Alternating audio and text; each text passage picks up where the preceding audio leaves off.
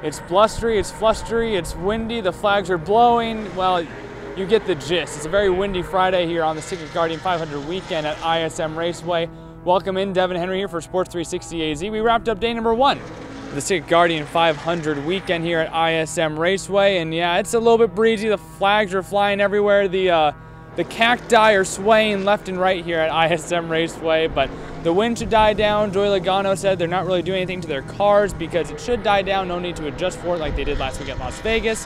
But nonetheless, the Monster Energy NASCAR Cup Series did have qualifying today, but before that, they did have a practice session out on track, and that was led by Ryan Blaney, the number 12 Penske Ford. Behind him was number 2 of Brad Keselowski, another Penske there. And speaking of Penske's, yeah, they were still fast because in the Xfinity Series, you also had Austin Cindric in the 22 car, the car that won this March race last year with Brad Keselowski. He led the second practice for Xfinity today, the first one being won by Kyle Busch, the double-duty driver this weekend. So we know that the Penske Fords are fast. Xfinity will qualify tomorrow and race tomorrow, but then you go to qualifying where it seemed like the entire round, 1, 2, and 3, all 3 rounds, it never seemed like that there was a clear winner or a clear leader on the board. You saw Harvick at the top of the board. You saw an Arizona native Alex Bowman at the top of the board. Chase Elliott found the top of the board. Keselowski found the top of the board.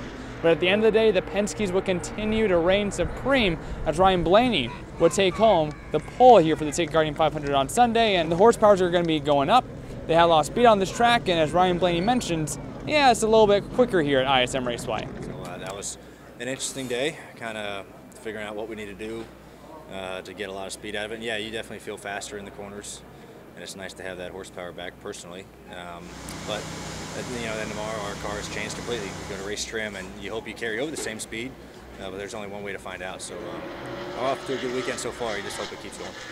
With Blaney on pole, Elliott will line up front row outside. Behind those two will be Denny Hamlin, Kyle Busch, and Brad Keselowski rounds out your top 5 on Sunday. Be sure to stick around here at Sports 360 AZ and at Devin Henry 77 to get all the updates for tomorrow, the IK9 Service Dog 200 here at ISM Raceway.